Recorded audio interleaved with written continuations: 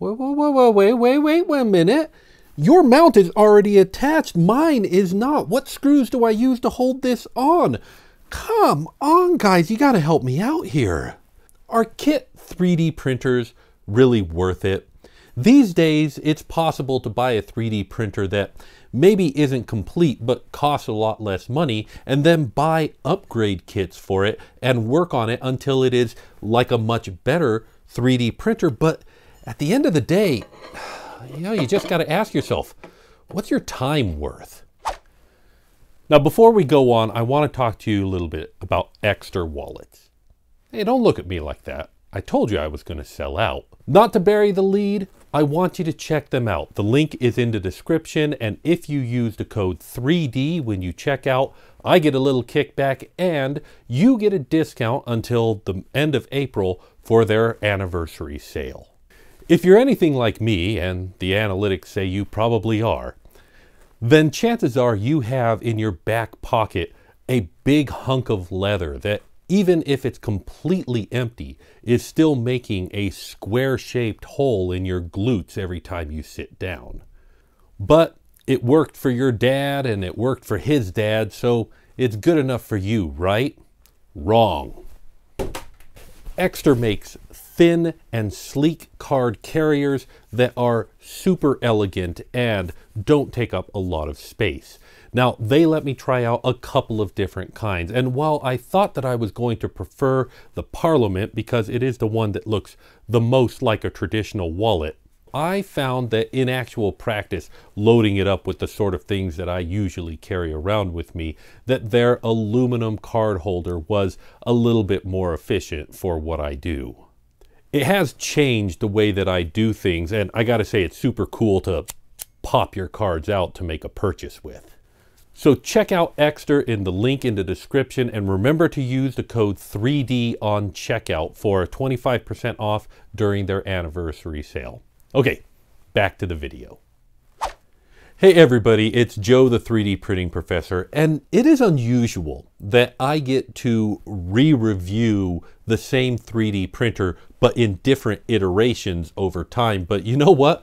With the Kingroon KP3S, that definitely seems to be what's happening here. A while back, I reviewed the KP3S, just the KP3S. And at $180, it was, well, at $180, my expectations weren't very high. If it worked at all, that was going to be praised, and it worked extremely well. There were a lot of things about that 3D printer that were worth praising, so I did, and I said it was a great 3D printer. But it wasn't a perfect 3D printer. There were certainly things about it that, for the price, I was overlooking. There were things about it that for the price I was not overlooking. For instance, it had an external power supply that was just, well, it was a power supply, the sort that should be inside a device with exposed leads sticking out, and it really was not very safe. But there were other things about the KP3S that I did overlook, like, for instance, the fact that when you loaded Filament in it, there was no procedure on the fancy touchscreen that it had for loading procedure. For many 3D printers, you say, I want to load the Filament, and it says, well, okay, do you want PLA or whatever, and it automatically heats up, and then it says, okay, now stick it in, and it pulls it in. None of that. None of that on the KP3S. What you did instead is you went over to the menu, you went over to the extruder nozzle temperature, and you plus until you got it up to 200 degrees for PLA. Then when it got up to temperature, you shoved the Filament in by hand, releasing the pressure on the lever, shoving it in until it went in. Now, this isn't that difficult to do, and once you learn how to do it, really it's fine. But it was something that, quite frankly, could have been better with a loading script.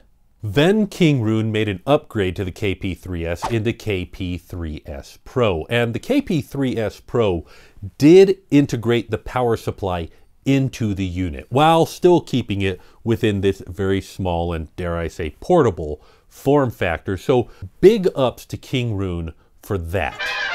Hey everybody, Editing Room Joe appearance 1 of 2 in this video because I realized that I forgot to show you the prints that this 3D printer was capable of. And yes, it can do really nice 3D prints. The prints that come off of it are absolutely beautiful, measurably accurate enough. These were printed in Tech Sonar dual color red and yellow silk PLA, so it changes color as you go around it, so that's a lot of fun. But yeah, the prints that come off of the KP3S Pro are, I would say, very acceptable. But, and I'm going to rant a little bit about the filament loading, on the KP3S Pro, they did not make it better. In fact, they possibly made it worse while trying to make it better. Because see, the KP3S did not have filament runout sensors on it whatsoever. The KP3S Pro does. But that filament runout sensor isn't near the nozzle at all. It isn't seamlessly integrated with the filament loading procedure. No, it's way over here on the end of the X-axis arm, meaning that you have to slide the filament in over on this side, bring it up through a tube and feed it into the arm. And that is after plus to bring the temperature up to heat and releasing the pressure on the arm manually by yourself. And again, it's not something that's impossible or difficult to do, but it's something that a little script on the screen would help a ton. Now, I say that that script isn't there, but the truth is there is a filament loading script, but you only see it when the printer runs out of filament. If you are in the middle of a print, there is a menu option there to load and unload filament, and it will automatically do the running out of the filament and then tell you to pull it out and tell you to put it in and let you load it up. It's there, but it's not on the main menu. And I mean, it's a really good thing that they did put it in that pause menu during a print, because if you do the normal procedure where you're doing it manually and cranking it and pushing it, it's possible that in the process of pushing the filament in, you might push the Z-axis down. And because this printer can't tell that the Z-axis has gone down, it will continue to try to do the print and ruin it. I may have done that myself a couple of times before I realized that the filament loading and unloading procedures were on the pause menu in the middle of a print. But before I found that, yeah, I ruined a couple of prints. After though, it's there, but now I'm like going, oh, why don't you give me that on the main menu? And they could. It's a software upgrade. It could happen in the future, and this entire rant about filament loading and unloading could be completely superfluous once they fix this, but I just got to get that out of my system. But okay, let's put that aside for a little bit. Is this printer worth it? Well, I will say this. It's got the upgrades. It is a better printer than the KP3S, but it is also a more expensive 3D printer to the tune of about, well, it depends. You know what? I got another rant incoming. You know, a lot of times, and it's not just 3D printers, they do this online all over the place. They will say something is X dollars, but it's on sale right now, limited time for this much money. The funny thing is, it's always on sale, pretty much any time, and they're trying to give you that FOMO so that you want to jump in and get it right now. But the truth is, if you wait a month, it will still be on sale. So in reality, it is not the price that they're saying it is. It's a cheaper price. But that makes things really complicated for me, because I try to rank my 3D printers based on the capability, the ease of use, and the price. But which price do I use? The price that they list it at, or the price that they're pretty much always selling it at? So this 3D printer is listed at $229, which means that it's about $40 or $50 more than the KP3S. But it's always on sale for $209, meaning that it's only about $30 more than the KP3S. So the KP3S Pro is, let's say, $209. But then Kingroon will also sell an upgrade kit for $50 on sale for $35. And this upgrade kit does two things. First of all, it gives you a magnetic, removable, flexible build plate, which in my opinion is not an optional. This is mandatory. But then they also have linear rails to replace the Y-axis movement, which is V-slot wheels. This creates a much smoother and much more stable Y-axis movement and is a pretty darn good upgrade. But this is where I talk about technical confidence. Technical confidence is a term that I use to describe a person's ability and willingness to do technical tasks, especially when those technical tasks aren't very well defined. For some people, the idea of trying to figure out how to make something work and figuring it out on your own is a thrill. These people love to build 3D printers. They love to get kits. They love to do things with these 3D printers, to constantly fiddle with them. But then there's other people who just don't want to deal with that. And the thing is, it's not on or off. It's not one or the other. I would say that I'm pretty technically confident, but I'm not like Jeremy Fielding level technical confident. Yeah, I'd be willing to do an upgrade or remove a couple of screws. I don't mind building a 3D printer a little bit, but for the most part, I want it together. I know how T-slot nuts work, and I do kind of enjoy those. Those are kind of fun. But for some people, no, they don't even want to tighten up a screw. And then there's some people who are kind of in between. And I would say that this upgrade kit requires a fairly high level of technical confidence. Honestly, it's knocking on the upper limit of my technical confidence, but it's not because the process itself is super complicated. It's mostly because it's poorly documented. You can take a task which is technically complicated and make it so that it doesn't require much technical confidence if the documentation for it is clear and complete. And I would say that the upgrade process for this 3D printer is not. Hey, Joe from the editing desk here, and I did it. I did manage to get the V-slot wheels off, and I got it all reassembled with the linear guides, and it works great. So if you had any doubt, I did manage to do it, but it was an experience that I never want to have again. Like, if you end up in a situation where you've got a MK3S Pro and the kit, please do not contact me and ask me how I made it work. Because, first of all, hopefully, you will have a better kit. I did contact Kingroon and said, hey guys, there's been a QC breakdown.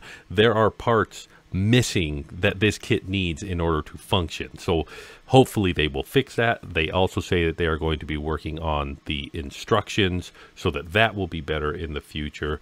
So hopefully you will have a different experience. But if there's any mercy in the universe, this experience will be wiped from my memory.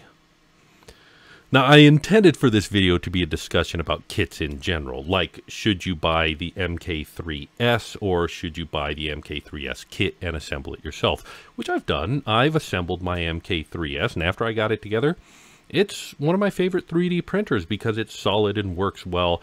And yeah, but is that an experience I ever want to have again? Yeah, maybe not. But in the case of this specific kit was made for people who got the MK3S Pro, but then the S1 came out. They wanted to give people the option to upgrade their Pros to an S1. And if you have a Pro and you want to upgrade to the S1, that option exists. But should you seek that experience out, it's a bit like going out and buying a Prusa MK1 and then buying the kit to upgrade it to an MK2 and then buying the kit to upgrade it to an MK3. Sure, if you're the sort of person who wants to do that, it's an option that exists. But, you know, that's I think is a little bit different than the question of a kit in general. So, what about kits in general? Well, let's go back to the video and discuss that. And then there's the KP3S S1 from SliceWorx. Now, SliceWorx has actually taken this printer and taken it one step further. They've made a few minor quality of life upgrades. They've made the documentation much better. And if you're in the US, they are on call, ready to answer your questions. In fact, the SliceWorx people are so good that I have contacted them to help me get this up and running. Like, I trust the SliceWorx team that much. And honestly, if you're in the US, you could save yourself a lot of time and a lot of effort just going with the SliceWorx KP3S Pro S1. As for myself, I'm going to figure this out and get this up and running, but I really do value having the S1 from SliceWorx already ready to go, and I've really enjoyed using this printer. Sorry, I feel like I'm talking up SliceWorx a lot, but you know what? They really deserve it. They've earned it, and this printer is 100% worth it. You're going to see this with me when I travel around. Also, it's got a handle, so that helps. But I guess I didn't answer the question that I posed at the beginning. Are kit printers in general worth it? And the answer is, I guess, well, that's up to you. Do you want to save a little bit of money, or do you want to have a machine that mostly works and that you can just turn on and use? You have that choice. You have that option. And I'm not going to ever tell anybody that they're wrong for wanting to build a 3D printer from scratch, or from wanting to have a 3D printer that just works. You can make that choice, and I'm not going to gatekeep you and say that you have to do it one way or the other. I'm going to say, make something cool, and whether that something cool is a 3D printer or something made with the 3D printer, just make something cool, and I'd love to see it, because that is where the excitement is. Well, thank you very much for watching. And remember, you are a child of God and you're special, so take care of yourself, and if you can, someone else too. I'll see you next time. Oh, I almost forgot. The box for this printer has an awesome typo. It says that it is a fused deposition molding 3D printer, not modeling 3D printer. So what, does this make molds or something? I don't know. I love it. Molding 3D printer. That's fun stuff.